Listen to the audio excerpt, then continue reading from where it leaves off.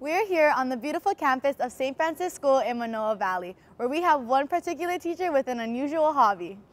During the week, Miss Lisa Eagle is the high school science teacher, but once she's off the clock, she's on the lookout for feathery flyers. Lisa Eagle has been bird watching since 2014, after a fellow colleague got her interested in recording the different types of birds on her nature journal and conducting bird counts. Since then, she's really enjoyed identifying birds of all species, a unique hobby indeed. Our next story by the HIKI students at St. Francis School is about a hula dancer on her path to receiving Hula's most prestigious award. I think the beauty of hula dancing is how your emotions tell your story, how your face tells your story, from your costume to the flowers in your hair to what you're dancing about. It usually connects, and I think that's the beauty in it all. Hula is a unique and rich part of Hawaiian culture. Kalina Eldridge, born and raised in Ewa Beach, Hawaii, shares how hula is not just flowers and dancing, but an opportunity to tell a story in a unique way. Dancing in halo, you learn all these other things. It's not just, pretty fingers and a pretty face. You have to be pretty inside too. And it's hard work to make sure your hips are moving and your head is straight and your shoulders are pulled back and you're stepping and moving your hips up to the same time. There's a lot going on. And while all of that, smiling and doing your motions correctly. You can create a perfect picture when you dance a hula, and I think that's the ultimate goal when you're dancing, is to create the perfect picture, not necessarily be the perfect dancer. While picture perfection was the goal, Kalina chased and ultimately proved her own perfection at Hawaii's and the world's most elite hula competition, representing Halau Hiaka Ina Makalehua. Mary Monarch is the biggest hula competition. It's basically, they say, the Olympics of hula. There's groups from California, there's groups from all over the place that come and compete. I had to change how I thought mentally for the Miss Aloha Hula competition by really changing how I interpreted things. So when Kumu's yelling at us or getting mad, and I would take it so personally, but thinking that it's not personal, it's just making me a better person, makes it a little bit easier to take. Kalina's hard work and grit paid off when she was crowned 2017 Mary Monarch's Miss Aloha Hula.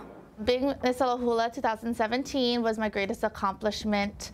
It's probably the hardest I've ever had to work at something, and it's more than just dancing hula. I had to work hard and change who I was. Miss Aloha Hula! It blows my mind every time just to even think about it, because it was a dream from a little girl. Just to dance on that stage was such an honor. It's a dream that I've had since I was so young to come true. And so anybody who's been lucky enough to have that is just amazing. Ultimately, what I want to do as Miss Aloha Hula is to inspire, young children that your dreams can come true. I never in a million years thought I would ever get this opportunity, and it's happened. So I want to definitely keep inspiring other people that if you work hard, your dreams can come true. Now that this dream has come true, Kalina wants to help others achieve their dreams. This is Minji Kim from St. Francis School for HIKI No. Stay tuned after the show to find out what students who produced this story learned from their experience. In St. Francis School's Miss Aloha Hula story, I was the lead editor and reporter. I was the co-editor and videographer. Miss Aloha Hula is about Kalina Eldridge, 2017's Miss Aloha Hula Mary Monarch winner.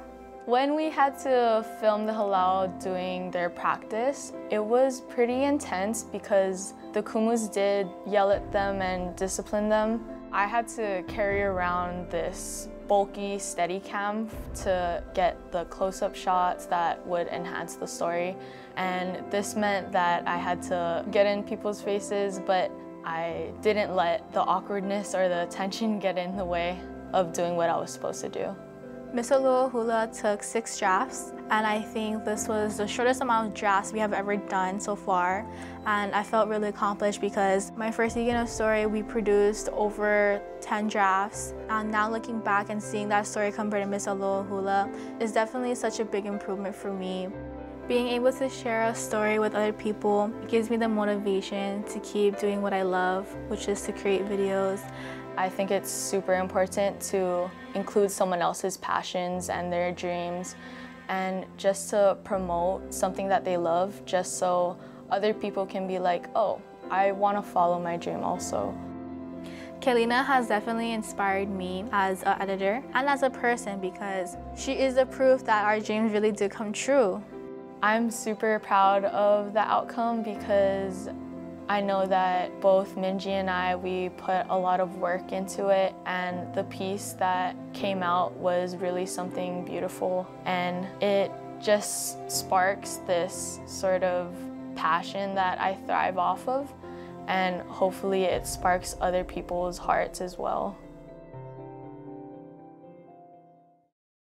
Broadcasts of HIKI No are made possible by the support of viewers like you. Mahalo. And by Bank of Hawaii Foundation, investing in Hawaii's future by promoting collaboration, critical thinking, and other 21st century skills through HIKI No.